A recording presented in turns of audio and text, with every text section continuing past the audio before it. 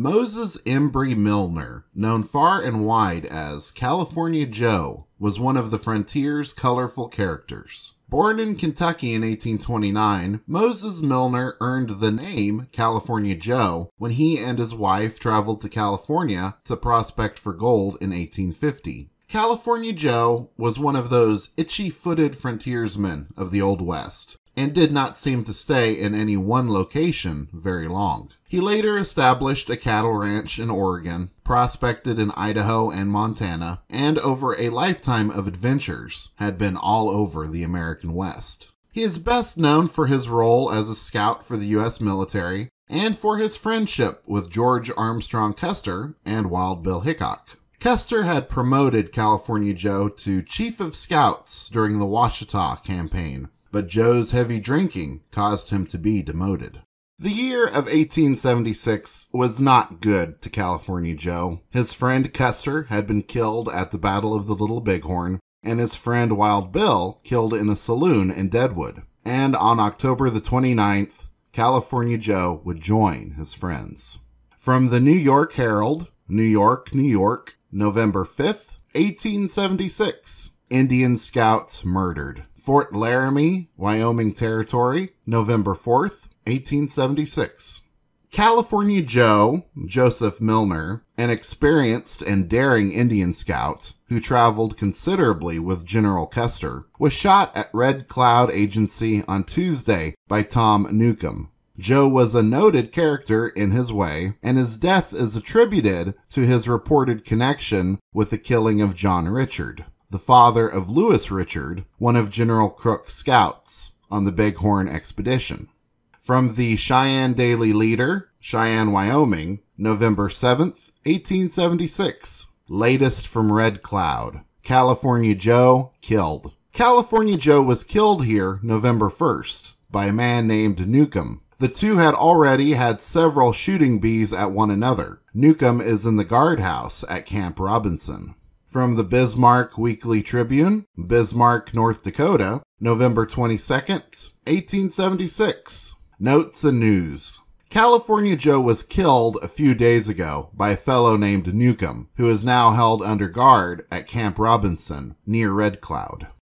As can be seen, there was very little press about California Joe's death, and with what little was published, still fewer specific details. Custer's death at the hands of the Sioux and Northern Cheyenne, and Wild Bill's death at the hands of Jack McCall, are well discussed by historians. California Joe's demise seems to be little more than a footnote. Who was this Newcomb, and why was he at odds with California Joe? Little is known about Tom Newcomb. Bad blood existed between Joe and Newcomb because of the murder of a man named John Richard. Evidence pointed to the Sioux as the ones who killed Richard. However, a rumor was spread that California Joe had been behind the murder, a rumor that Joe blamed Tom Newcomb as having started.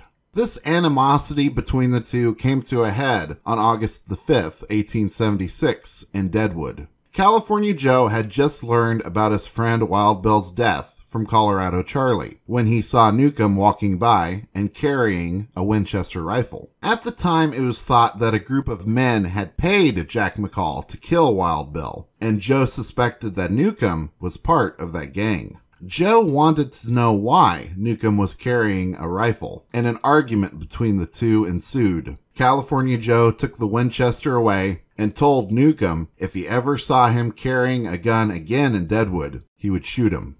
We know the particulars of California Joe's death from two sources, Dr. Valentine McGillicuddy and a man by the name of Holdout Johnson, both of whom were in the vicinity when California Joe was killed. We learn that California Joe was killed at Fort Robinson, Nebraska, and not at the Red Cloud Agency, like some of the newspapers reported. Dr. McGillicuddy wrote, "In the later afternoon of October the 29th, on entering the Post Traders, I observed California Joe lined up at the bar with a number of men drinking, and while they were doing so, an employee of the Post Butcher Shop, Tom Newcomb by name, entered.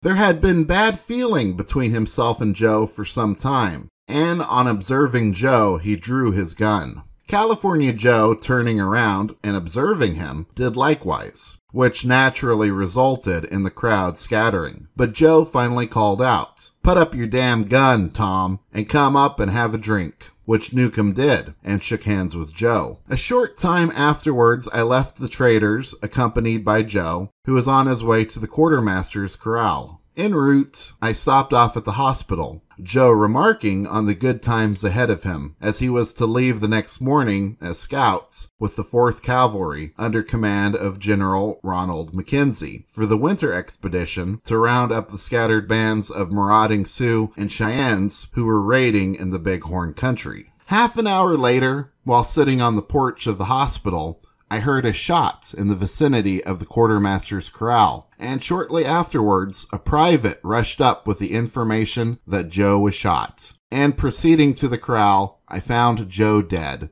lying on his back on the ground on a lower bench below the corral, a ball having passed through his chest from the rear. I ordered the remains taken to the hospital for a post-mortem examination. It appears that Joe was talking to 3 or 4 men with his back to the corral, when Newcomb suddenly came around the corner from a point about 100 feet away with a Winchester rifle, and called out, "Look out, boys!" They scattered, but before Joe could turn, Newcomb fired. Joe threw up his hands, saying, "What is it?" whirled around, and dropped to the ground. Holdout Johnson's story corroborates all that Dr. McGillicuddy said, but with some more specific information about California Joe and Tom Newcomb's discussion at the bar at the Post Traders and about the shooting afterwards. We had both been drinking together in the Sutlers, and as we were talking, in walked Tom Newcomb. Just as he saw California Joe, he pulled his .44 Colt's revolver out of his holster. Joe, seeing this, made a fast draw and covered Newcomb. Why California Joe did not fire and kill Newcomb has always remained a mystery in my mind, as he had him covered. About an hour later, that error cost him his life. When this gunplay took place, the large crowd naturally got out of the way, and I done the same. When California Joe had Newcomb covered, he said, "Tom, put up that damned gun and come and have a drink." When Newcomb came up, they both shook hands and had several drinks together and talked about half an hour. The conversation was mostly about the murder of John Richard, the squaw man, and it seems their bad feeling towards one another was all settled in a peaceful way. For just as Newcomb was about to leave, he shook hands again with Joe and said, "Now, Joe, everything is all right." I noticed particularly Newcomb's actions, and I will say he was partly under the influence of liquor at the time. A few minutes after Newcomb left, Joe went out in company with Dr. McGillicuddy. That was the last time I saw him alive, for in about half an hour he was shot in the back and instantly killed by Newcomb, who had watched to get the drop on him. Newcomb sneaked up to the quartermaster's corral with a Winchester, and, taking a rest on a wagon wheel, shot a man who, a short time before, had spared his life and shook hands with him. California Joe was murdered in the same fashion as his good friend Wild Bill had been weeks before, killed by a man over a perceived wrong that didn't need to end in bloodshed, shot from the back because to face him would mean his own death.